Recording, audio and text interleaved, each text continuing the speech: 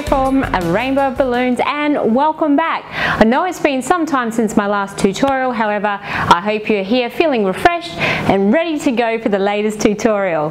Now, before I do get into it, I just wanted to share with you some exciting news, which I actually mentioned a few videos back, and you're probably like, well, hey there, Sonia, I don't think you told me what that exciting news was. Like, what is up with that?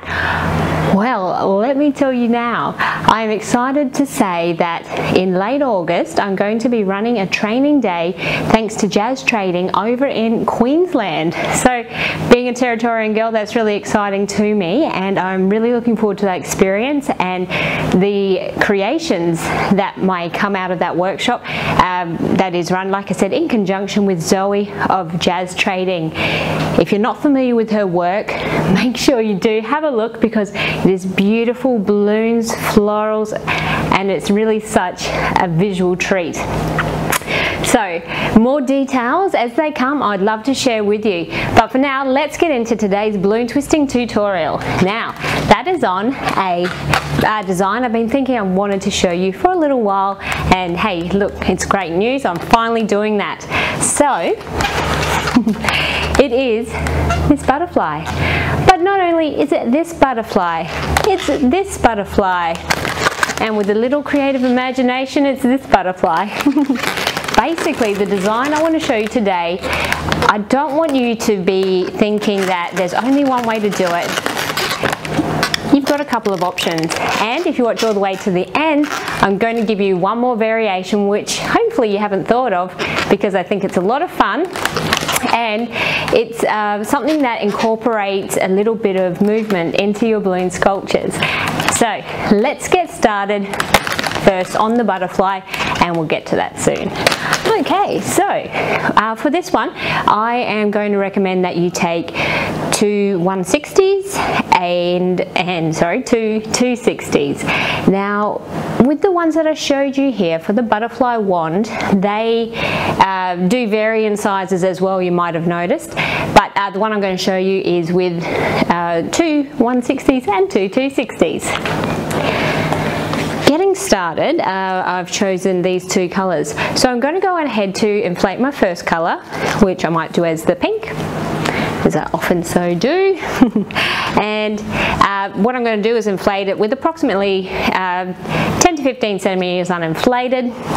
I like to pinch the end of the balloon to help guide me where I need to stop inserting air in.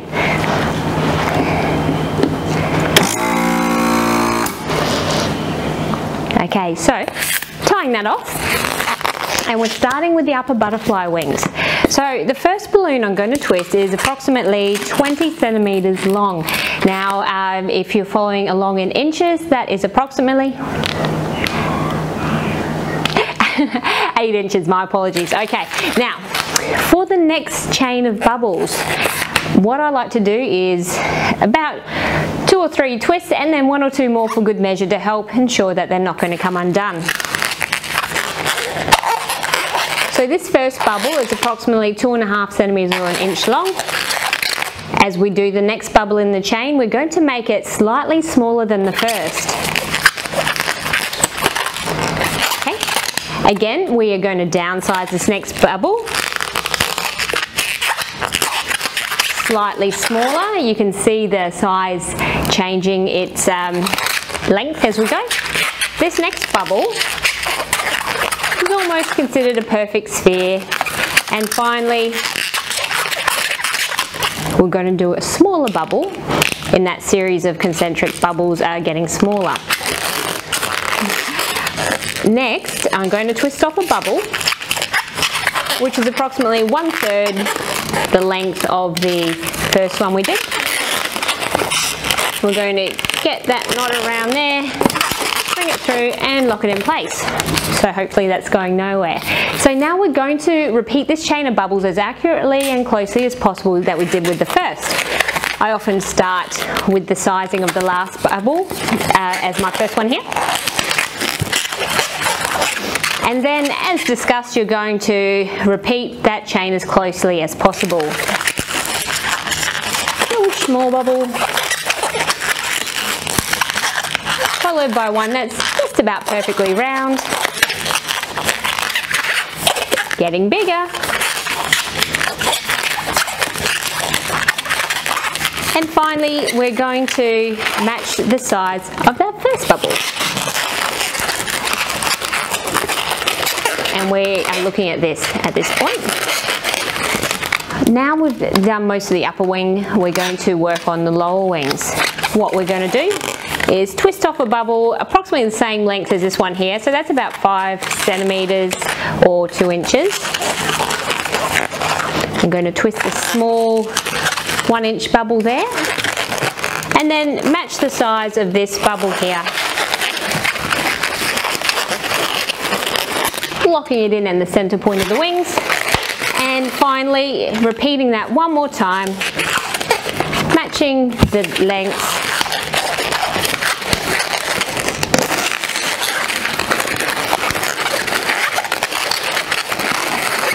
And getting that final bit there. So what I'm going to do now is go ahead to remove that excess and tie it off, and then be left with that wing shape. On occasions when I do this design, by serendipity, I have just enough tail to wrap into the end and I don't have to remove any here, but do what you got to do. And it's been a while.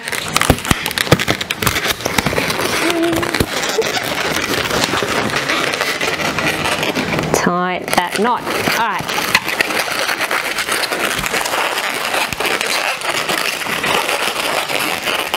So our positioning now looks a little something like this. We're going to go ahead now to work on the lower part of the wing. Now, something that I talked about before was along the lines of making the design your own.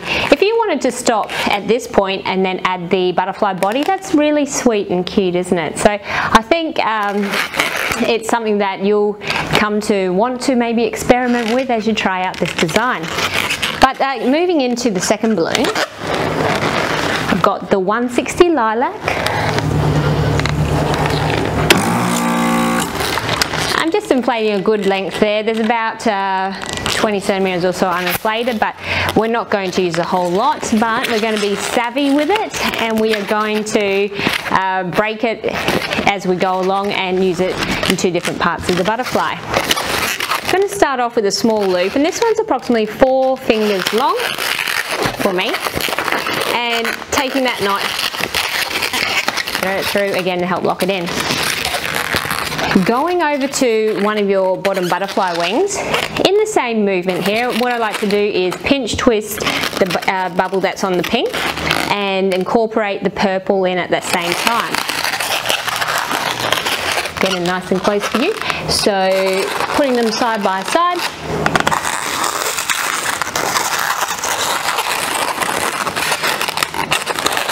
And I'm going to insert that bubble just to the inside there. Okay, now, by now you're possibly sick of those tiny, perfect, imperfect bubbles. But sorry about this, we're going to do a few more. 1 and 2. So these 2 are both fairly even in size, and they're about the same width as the balloon itself. I'm going to go ahead to do a third one and pinch twist it. This pinch twist I'm going to introduce here at the pink balloon.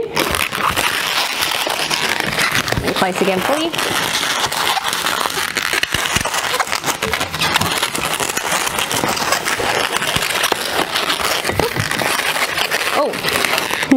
Something there happened, which unfortunately can occur when you're doing this design. Just grin and bear it, or make sure you add a few extra twists as you go along. It's the luck of the draw, I think, with it. Sometimes it might untwist a bit as I'm doing it, and other times it doesn't. If you're going to be creating a butterfly design for a child you think might be flapping it around a bit too much, maybe reconsider using this design, or use less bubbles, perhaps. What I'm doing here is removing that excess, tie off. Almost always tie off because I hate the idea of it going down because I wasn't efficient enough with my wrapping. Anyway, I'm going to tie this one off. I'm going to repeat the process from before, so creating a bubble approximately 4 fingers long, getting that knot, locking it through. I'm going to pinch twist the pink here as I introduce the purple.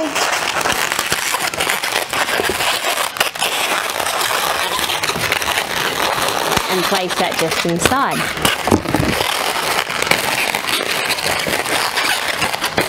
Now, I'm going to repeat the same bubble sequence that I did on this side.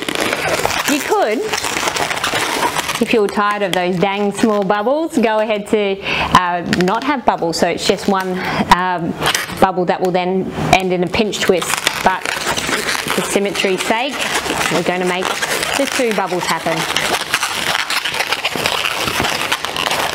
Pinch twist the 3rd here, and bring that in there. Ooh, remove that excess. Tie off, and I'm going to tie that just in case. It comes in handy shortly. Now, you could go ahead to use this off piece to do the body of the butterfly. And actually, no, I said I'm going to use a 260. I'm going to use a 260, but a 160, especially this one, would also do the trick at this time. Now, you might notice there's one other movement or twist that I haven't done here, and that is in the tippy top of the butterfly wings. Now, what I'm going to do here, if you watch closely, I'm going to create a twist in this bubble here. Whoop. And twist. Now that balloon friction is nice and firm there, and it should prevent it from unraveling. I'm going to go ahead and repeat it on the other side. So the reason why we twist that now as opposed to having 6 bubbles in this chain, I find that it makes a nice and firm friction point here to allow that part of the design feature to actually stay put. See, it's not really going anywhere. Again, if you've got a child who you think might destroy your lovely bubbles very quickly, you might like to skip that step, because you did see that there's still a beautiful shape to the wings. But I love the dynamic shapes that we're seeing here. With the base part of the wings here, you can even twist it to go to the side, and that looks quite lovely too. So it's up to you. Again, you can make this design your own. Put your spin on it in the way that you love. Now, going to the next part.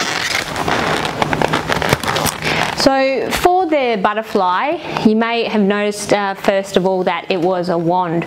So that is exactly what I'm going to do here. I'm going to use a beautiful chrome 260. As I inflate it, I'm going to leave approximately 5 centimeters uninflated.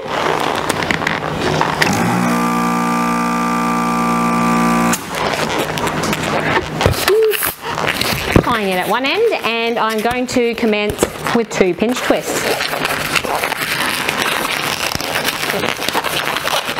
To do it, and do 2 bubbles, lock them in, and then pinch twist it. Okay, I'm going to give it a bit of a squish, twisting off a bubble approximately 4 fingers in length, followed by 2 more bubbles that I'm going to pinch twist. One is slightly smaller than the other, so one's about 1 inch, the other's just over 1 inch.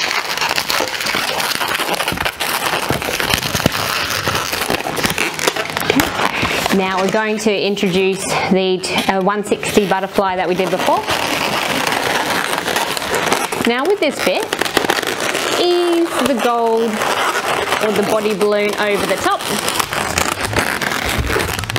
Basically, we want to twist off a bubble here the same size as this front one that we did, and then twist it into the pinch twist below.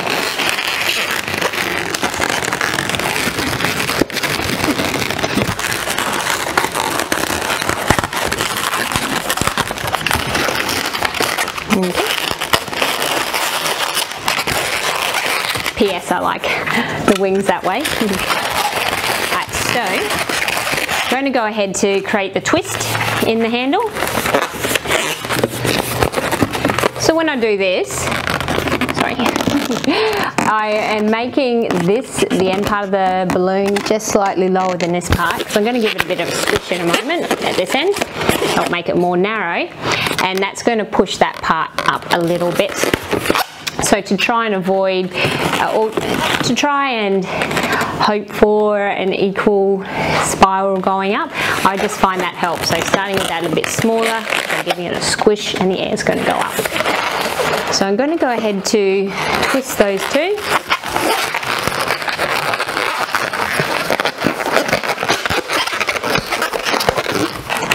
Now when you get to the top, if you've got a little bit of tail there, great, twist it into the pinch twist there. If not, just create a small bubble right in the end and put it in with those there, pinch twist.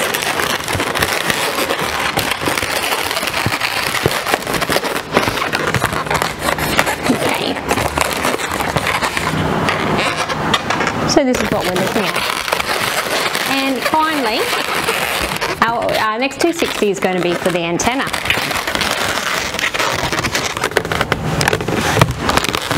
Got here this lovely lime green. What I like to do is tie it approximately in half. I'm going to remove this end here so I can insert air into both ends. So starting at this side, I'm going to firmly pinch about 1 inch away from the end to help ensure the air only gets into a small part of that balloon.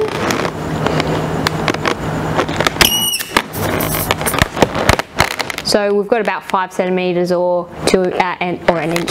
Sorry, just under 5 centimeters or 2 inches there. Now I'm going to go ahead and do an apple twist. Like I said, an apple twist to do the top of the antenna, and I'm going to repeat that and I'll talk about it more slowly, but first of all I'm going to inflate that other side.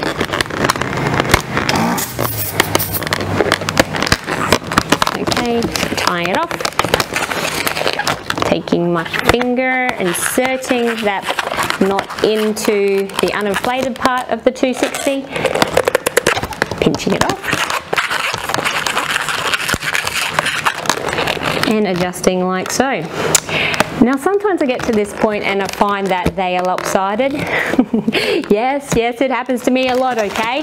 But that's okay, I think it helps to add to the charm of the butterfly. But we are now going to introduce it into the head. I like to hold it on one side, pull it firmly underneath, and over to the other side. Not too much twisting in this area as it's already quite, what's the word, quite tight, so that just holds it in quite nicely. So at this point, my pink pinch twist coming a bit undone.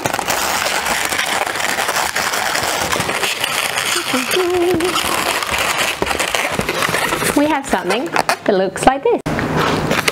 Okay, so now I'm doing the eyes. I'm going to do ovals again, but this time they are more upright.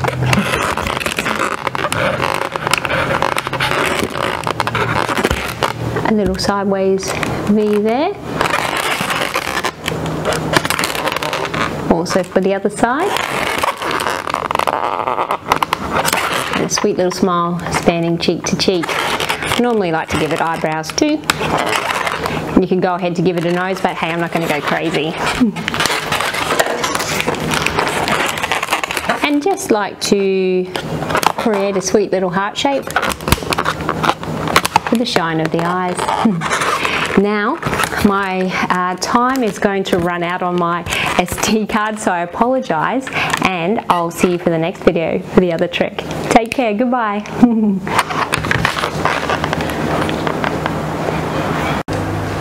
Okay, so after a quick costume change, I'm now ready to show you that one last neat trick that I talked about at the beginning of the video. Now, in reality, it's actually a couple of days later and I'm only just getting the chance to film this part because my memory card happened to run out of space. So if the ending felt a bit rushed, I do apologise, but what I might say in relation to the tutorial with this monarch inspired butterfly that I've completed is make sure that when you are doing the final positioning, my hair's in there, sorry, this balloon here is nestled in just between the two 160 bubbles that are beneath it there. And here with the bottom part of the butterfly, you can play around with positioning. So I talked about making the design your own. So that's one of those little twists you can do to really make the design one that you enjoy doing. And here at the top of the butterfly, I've only twisted together 2 of the bubbles. So that again can give it a different look. And when you're using the black 160, I managed to actually use one to get those 3 different areas, and then I've got a 260 that I've used to create the antenna on top with the apple twist. Anyhow, so enough about the butterfly. What is that neat thing I wanted to show you? Well, why should bow and arrows be the only tactile kind of toy that we could give to the children? And when I say tactile, I probably should say projectile, because we all know how much fun boys and girls have running around shooting balloon arrows at each other. So I had a thought, why or how can I take the balloon in motion idea one step further? And I came up with this. So it is basically just a take on a bow and arrow. In fact, you'd probably shoot a pretty mean arrow too.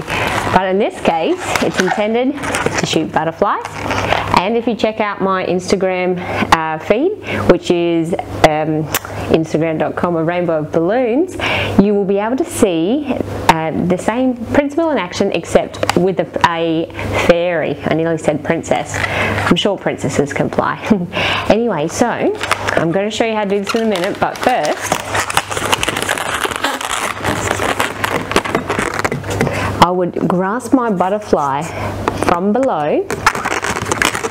Oh, and here in the body I did one little twist there just to give it a bit of a decent space for the butterfly to be pulled down upon. If it's just the smooth round balloon, it doesn't get much purchase and it gets a bit slippery. So I'd recommend a twist or even some pinch twist in that area just to help with this step. Here I am gripping the butterfly beneath. Pull it down and kind of neat, hey?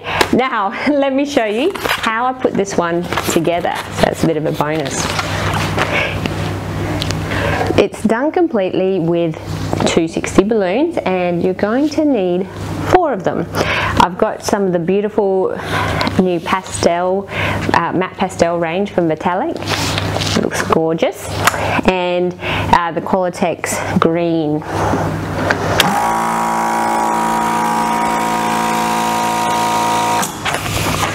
I'm going ahead to inflate it and just letting a little bit air out at the end.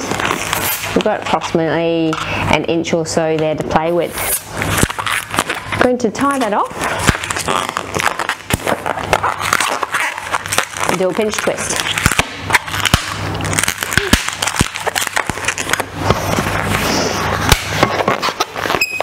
Now we're going to give the balloon a bit of a squeeze to soften it a bit. And we're going to find out where the approximate halfway point is between this.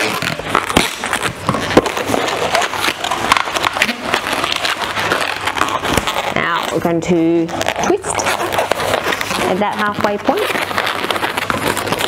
Now I'm going to create a pinch twist here by squeezing these 2 in, twisting it around several times. And when we get to this point, I'm going to pull them apart and twist them in opposite directions. Okay. And then I'm going to go ahead to spiral these 2 balloons together. And I'm just going to give it a bit of a squish here because I want to have approximately a 1 inch bubble that's going to finish in the top here, but we'll twist that in when we get to it. So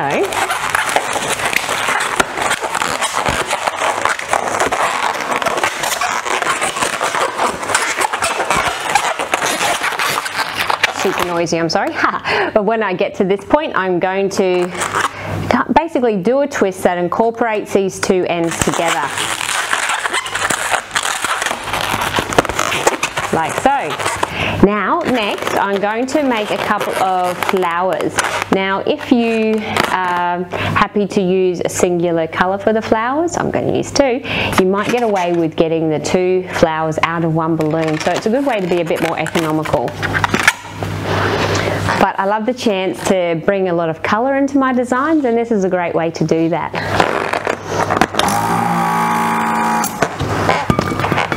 I'm inflating this 260 now approximately halfway, but we're not going to use all of it. But what we are going to do is do 4 petals. As a bit of a measuring tool, I like to get the balloon folded over and basically pinch in like this and twist. So you can see approximately the size of the bubble that I'm creating here. So it's about 3 fingers, maybe 4. With that knot, feed it through. So it's just by feel, I know how much balloon I want to grab. And give it a bit of a squish.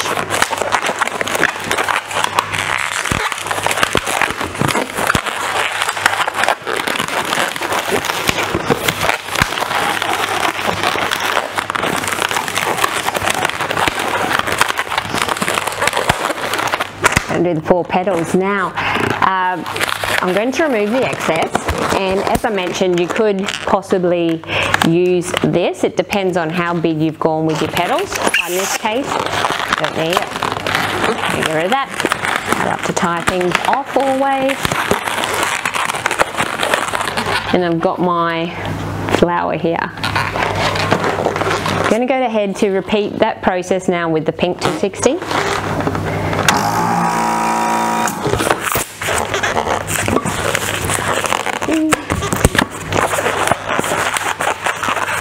Pinching.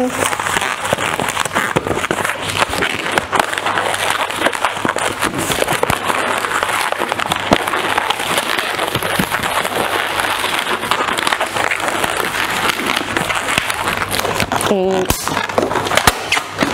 get rid of that. Okay, so far we've got 2 flowers and our bow part of the contraption. So our final thing to do is take the 260 that I'm going to create the tension line with, or the bow line. Now use whatever way you find works best to have one end of your 260 have a little bit of bubble, and then your opposite end. What I typically like to do when I'm making bow and arrows or this design is to inflate this 260 all the way, which I'm about to do, and then work with the deflation of it to get the balloon to the other side. I'll show you what I mean.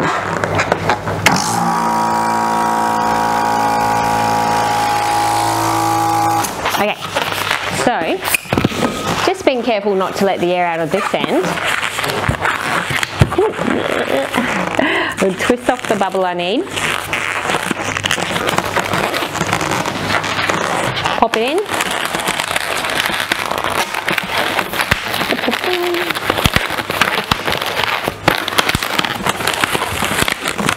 Just make sure it's basically locked in place so no air will escape before you let the air escape.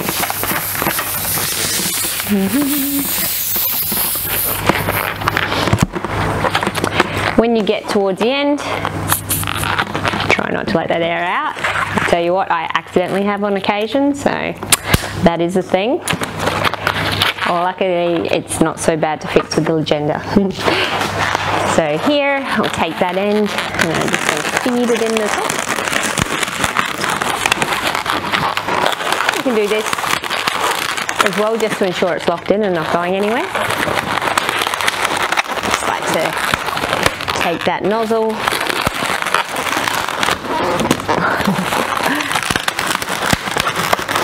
Get it in under there. So we have a nice round top on either end. Now I'm going to attach it into our 260 spiral, and I'm going to do this by pulling on the back of this 260,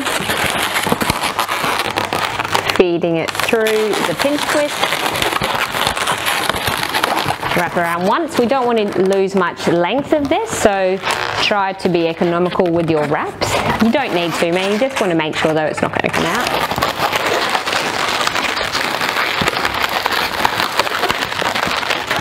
And then we just need to work on the positioning.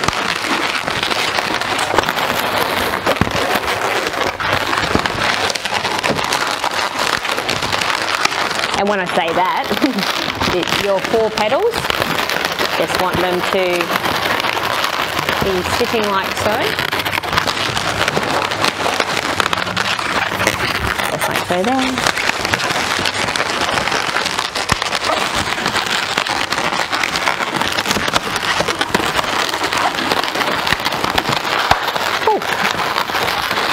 Didn't pop, just sounded like it. Okay, now you'll find that, just comparing the two, this line is a lot more taunt than this line, and if you are not sure why, it's because I inflated that 260 all the way, but with this one I used a different method which involved a lot of squishing the air to the opposite end of the balloon. So just starting with a small bubble, splitting it in two and pushing all the air to the other side. So that has made a difference in the length of it. So you may find that you enjoy the extra length, up to you. The butterfly.